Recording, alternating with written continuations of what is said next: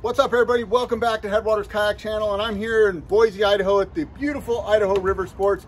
And behind me, I have the full line of Feelfree Recreational Kayaks, the Nomad, the Gemini, the Juntos, and the Corona. And I'm just gonna do a quick video explaining what each boat is for and kind of give you the rundown, so hopefully I'd answer some of your questions. If you do have any questions after the video, just leave those in the comments below, and I'm more than happy to get to them. So I'm out here in Boise, Idaho today at the Idaho River Sports, and I just so happened to drop off a huge batch of recreational kayaks. And I thought it'd be a good time to just kind of compare and contrast and give you guys a rundown on the Feelfree recreational stuff. So I thought we'd start by just talking about what's the same, because these kayaks all share a lot of the same DNA. Starting from the front to the back, you've got the carry handle. They're all gonna have a molded in carry handle, so you can pick it up and move it around. How are you moving it around, you ask? Well, every Feelfree kayak comes with a built-in wheel on the keel. So this little guy right here, you can pick it up by the front handle and just roll it around. Grab by the handle, and now I can just pick it up and roll it. That's what makes it really popular with rental and outfitters too, because it's the difference of 2 employees carrying one boat or 1 employee just grabbing the front handle and going.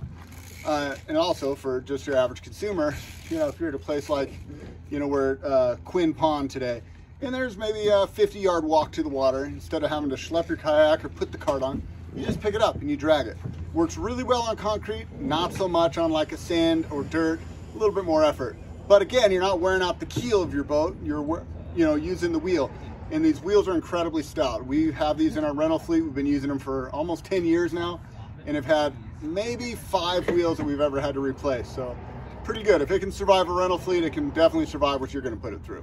So other things you're gonna notice throughout all the boats is molded in side handles. They all have center hatch with a little cat bag in there for storage. And it's a Tupperware style hatch. So that means it's a little bit harder to get on and off, but a very, very watertight hatch. Now, I'm not telling you to throw your $600 iPhone in the hatch of a kayak. There's still gonna be moisture, there's still gonna be condensation, but I wouldn't hesitate to put, you know, a towel or a change of clothes, a little dry bag with my keys, phone, and wallet in there, and just easy access to it throughout the day. All the kayaks will have scupper holes throughout. So when people see holes in the kayak, they say, wait a second, isn't water gonna come up in there? But the deal is you have enough buoyancy to keep the water kind of at the middle point of this scupper. So if water comes over the top, it's self-draining. Or if you were to flip this kayak over, you just flip it back up and hop on. It's called self-bailing, and that's definitely something you wanna look for in a sit-on-top kayak. Other things is they're all gonna have a tank well. Even on the tandems, you have a little tank well there. In the tank well, you'll see these little flat spots. That's a great place to add a rod holder. I think it's like a $15 upgrade. You can get 2 rod holders put in the back of these. They've got paddle storage on either side. On all of them, you put your paddle alongside there and bungee it in place. Bungees in the rear tank well, drain plug. And the last thing is they all have these molded metal inserts. So you're not attaching to like a plastic pad eye, you're attaching to a metal rod that's literally molded into the boat that will never fail. And if you're loading it upside down on the crossbars, a lot of people do that. It's nothing to catch, it's gonna slide on there real easy, and just low maintenance.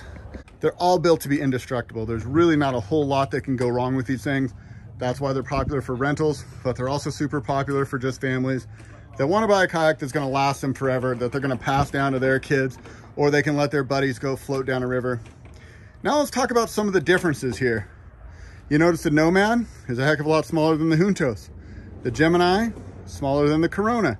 So basically we got little families here. We've got the Nomad Gemini. This is kind of a family, a single version, a double version. They're both a little smaller, which means they're a little sleeker in the water, a little lighter off the water, but they also have a lower capacity. So the Nomad has a 330-pound capacity, the Gemini has a 550-pound capacity, the Juntos has a 400-pound capacity, and the Corona tops it off at a 600-pound capacity. And like with any kayak, capacity doesn't always tell the whole story when it comes to stability. We're gonna look at the holes a little bit later and I'll explain the differences. So why would somebody buy a Nomad as opposed to a Juntos? Well, the Nomad is a lot smaller, a lot more nimble. It's only 45 pounds, so it's really easy to throw up in a car, slides in the back of a lot of small SUVs. Just a great throw and go little kayak. We actually took these and did a cheap kayak challenge on the Mendocino coast and took them into some pretty big conditions, sea caving and rock gardening out there.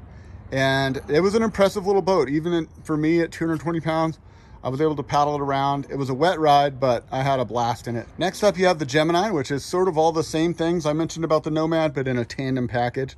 This one's just over 12 foot long. Everything about the Nomad, just double, 2 hatches instead of 1. It also has a little center seating position. So if you want to bring your kid with you, a little spot there. You can also move this seat from the front to the middle. It's kind of a narrow spot for your butt, but it can be paddled as a solo as well.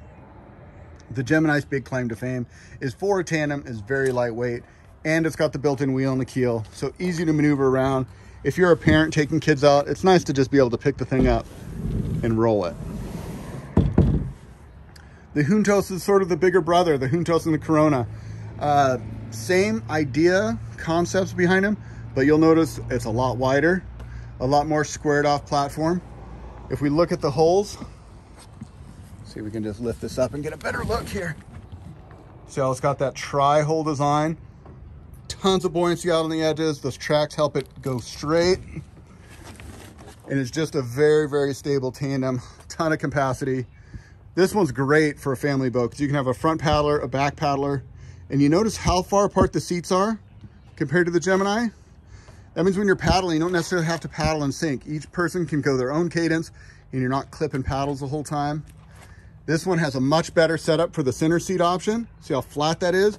So the front seat can be moved to the center, paddle as a solo, or if you wanted to put a kid in there, you can actually put another seat and just have set up like a triple. Not a whole lot of legroom for that center paddler, but works great for families with kids. So you guys, I don't need to get into too many details, but that's kind of the rough and dirty. The Juntos here, the Juntos means together, which means you've got a spot for an adult, but you have another little seat up here where a kid can sit there facing you. We rent these to a lot of people that are bringing their dogs out. Daxie boy, he would love that. Just sit right in the front. And it has enough capacity for a average size adult plus a dog. So me, 220, the dog at 80, we could paddle this thing no problem. Anyways, you guys, I don't want to overcomplicate it. I just had them all here. I thought it would be fun to kind of do the little quick comparison. I do this all the time for customers and for outfitters. And I figured I'll just put this information out there on the internet for you guys. And if you have any further questions than what I answered, go ahead and leave those for me in the comment section. I'll be happy to get back to you. And until next time, this is Dan wishing you happy paddling. We'll see you on the next one. Come on, dude. Paddle 5. Yeah!